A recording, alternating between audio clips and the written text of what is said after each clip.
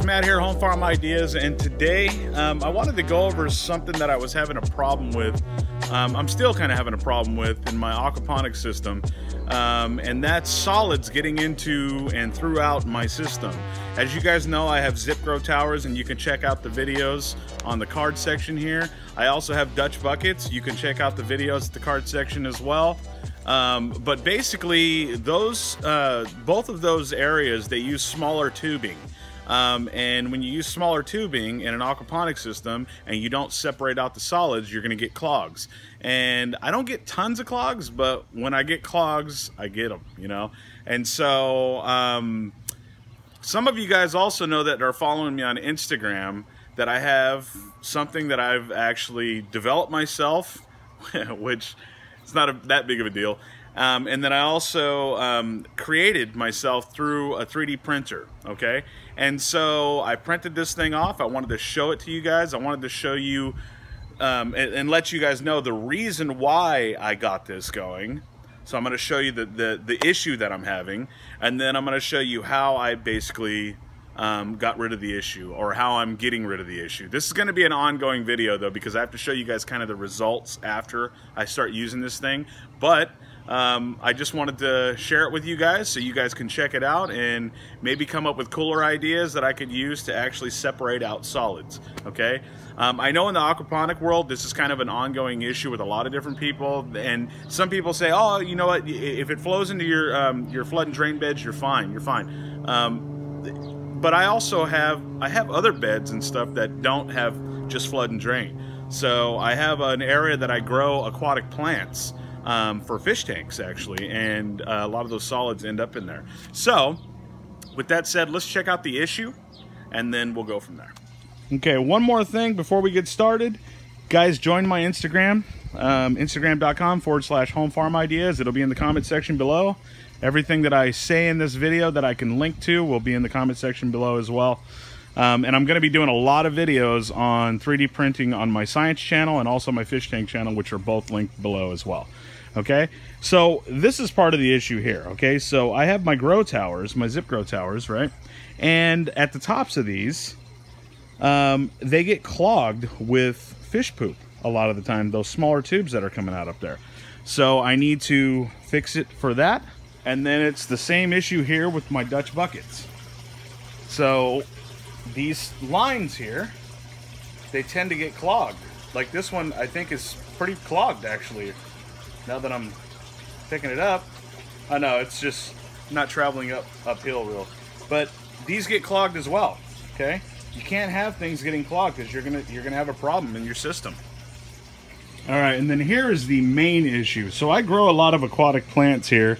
I mean, I sold, like, today alone, I sold probably, like, I don't know, $150 worth of plants.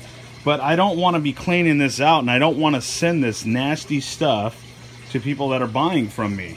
So I want to clear all this out. And in order for me to do that, I have to situate things to where it's going to clear out almost all of the solids. Now, I'm going to get algae and stuff like that. That's fine. I got other ways that I can deal with that, the hair algae, but for now, I just want to get the clogs and all this fish manure crap out of my system.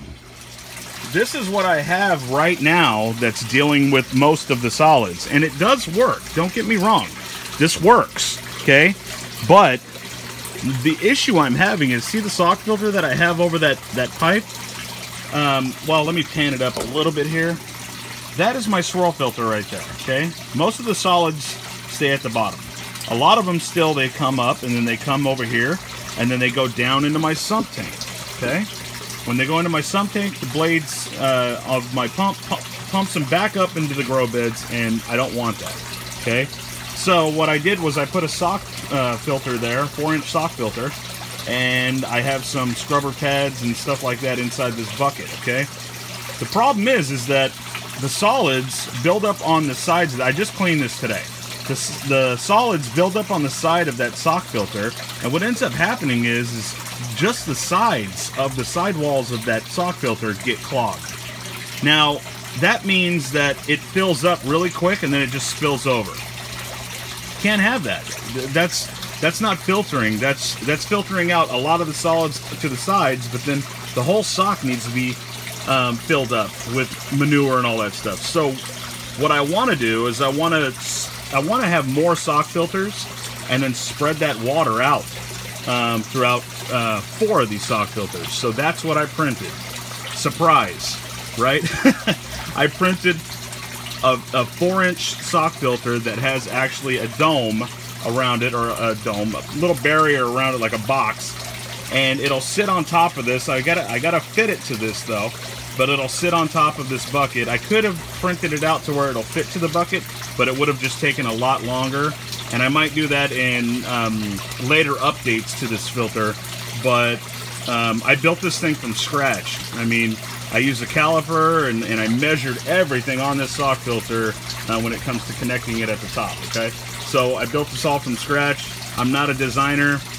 I'm not an engineer, but I'd like to be one day. That would be cool. So anyways, let's go ahead and let's check it out. All right, guys, here it is. I know it's not rocket science. It's not any of that stuff, but basically, I wish I would have printed it to fit to the bucket.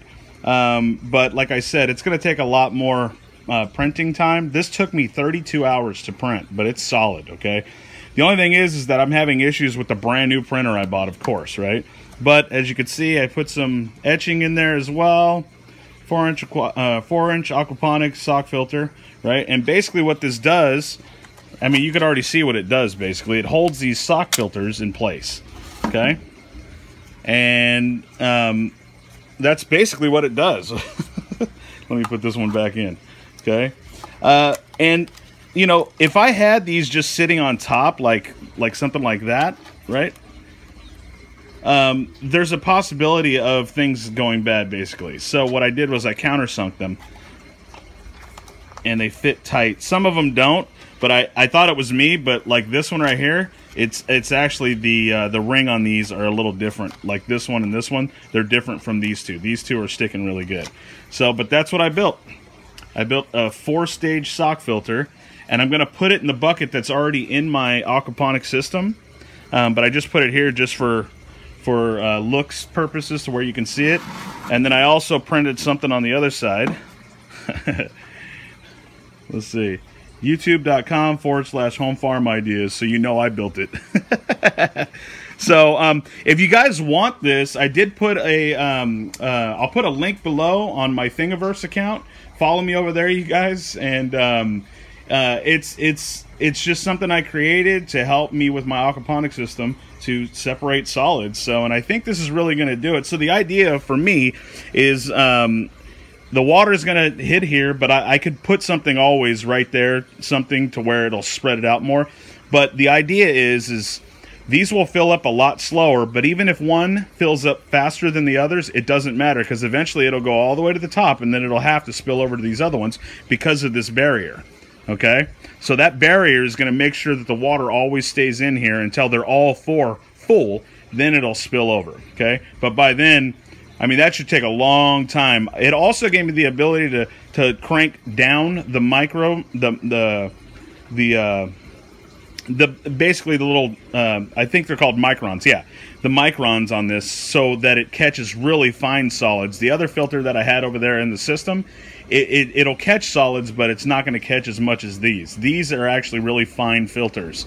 And the fact that it's going to be going through them slowly, it'll basically have time to have the water dissipate out of them instead of filling up too fast. Like, you know, the other one was filling up too fast and stuff was getting stuck to the sides. So this one, in theory, will work better because it'll be slower separating the water. So, with that said, I do need to silicone it up because there are spots from faulty printing that have like little tiny cuts that I don't want water getting into this thing. So I'm going to just put some seal on the edges and then seal wherever I see it an issue, and then I'll go from there. So I'm going to do an update video because I don't want these videos to be super long.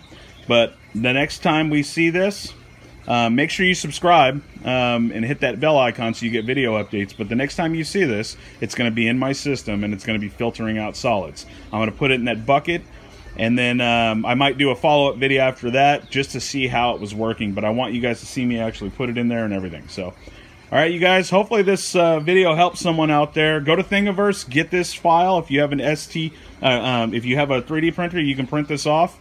And like I said, it took about 32 hours to print at 40% infill. So you can do a 30% infill or 20% if you want. I just did something that was going to be a lot more solid. So anyway, all right, God bless you guys. And like always, peace. Check out my Instagram. Comments, questions, suggestions, all below, please. I love getting feedback from you guys. All right, later. All right, let's get this sucker in there. Let's see. I told you next video.